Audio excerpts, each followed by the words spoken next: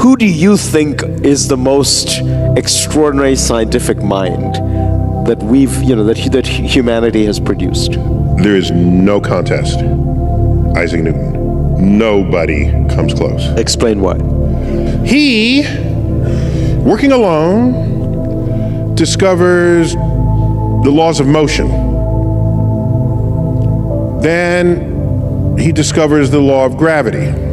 Oh, and then someone asks, Ike, why do your planets orbit in this shape, ellipses, the ovals, rather than perfect circle? It's, I don't know, I'll get back to you. And he goes home, and he comes back, I finally have my answer. And they said, well, Isaac, how did you do that? Well, I had to invent integral and differential calculus to answer that question. He then discovers the laws of optics, deducing that white light is composed of colors, because you could take those same colors, recombine them, and get white light. He does all of this. Then he turns 26. In one of his books called Optics, he has a section in the back called Queries. And these are questions just spilled off his plate, back of the book. One of them is, I wonder if the stars of the night sky are just like our sun, but just much, much farther away. Because great scientists are marked not by their answers, but by how great their questions are. Because not all questions are made equal.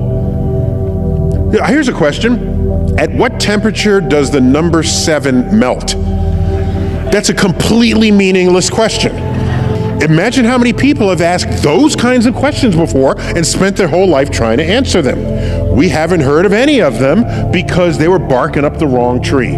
Because unlike in the arts, where your creativity can be put to page, let's take Van Gogh's Starry Night, for example. If Van Gogh didn't paint that, no one ever for the rest of the history of the world will ever paint that. If Beethoven didn't write his Ninth Symphony, no one else is ever going to write it. They're unique expressions of unique individual creativity. Okay. Whereas in science, it's nature that's the ultimate judge, jury, and executioner of an idea. So Newton was brilliant, and he did all that alone before he was 26. Somebody would have come up with the same thing, or some combination of people. So the rules are a little different in this regard. So another question that would make no sense is, what kind of cheese is the moon made out of? Let's assume that was your big question. You would design experiments to fly to the moon to check, is it camembert, is it blue cheese, and you're just wasting everybody's time, but you don't know it at the time. His questions, I'm looking at it 200 years in the future of those questions. I say, this man is on every single question. And he has this astonishing quote. I will mangle it only a little bit. He says, sometimes I feel as a child on the ocean shore, picking up one pebble over another because it's shinier. Yet the great ocean of undiscovered truths lay before me. That's Isaac Newton. Humbled by what he knew he didn't yet know, yet what he figured out transformed us all. And I got in big trouble one time, 12 years ago, something like this. Okay? December 25th, I tweet, on this day, long ago, a child was born who by the age of 30 would transform civilization. Happy birthday, Isaac Newton. Born 1642. Boy, that pissed off a lot of people.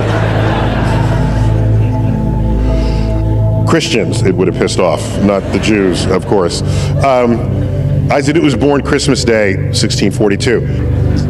But it pissed off some people. And it's odd because Isaac Newton was actually born, on that calendar, he was actually born on that date.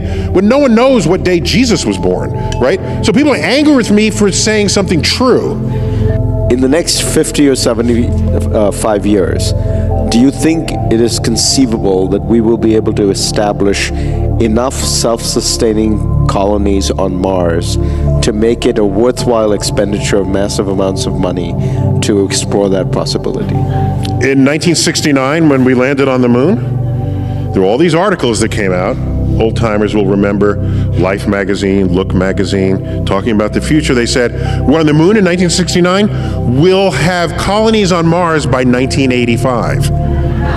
You realize we have not left low Earth orbit since 1972, 52 years ago. And you're asking me in 50 years whether we're gonna have colonies on Mars? You're asking that because it looks like that's just the next thing to happen. However, that's not why we ever went anywhere in space. We went into space because we felt threatened by the godless communists, and we were reacting to everything they did in space. They put up Sputnik, we freaked out, we founded NASA. They put up a dog, we put up a chimp, we put up a thing, and this kept going. And then we got to the moon, we looked over our shoulder, wait, where are the Russians? Oh, they're not here, okay, then we ended the space program. We had Apollo 18 ready to fly. We never flew it because the Russians said, we ain't following you to the moon. Y'all's crazy, okay? So, but we're going back to the moon now. Project Artemis. Artemis, NASA was early woke here. Artemis is the twin sister of Apollo in Greek legend. That's pretty early woke for NASA. And NASA's going back to the moon. Well, why are they going now? Why didn't they stay on the moon in 1972 or go back in 1980 or 1990 or 2000 or 2010?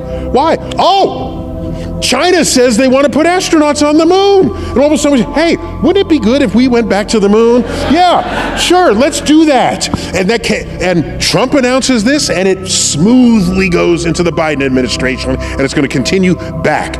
And that's something that transcends all politics because we are spooked by other folks who might get to someplace before us and plant a flag. And by the way, you know what? You didn't ask this, but I'm going to tell you. All our flags are either down or faded beyond recognition on the moon.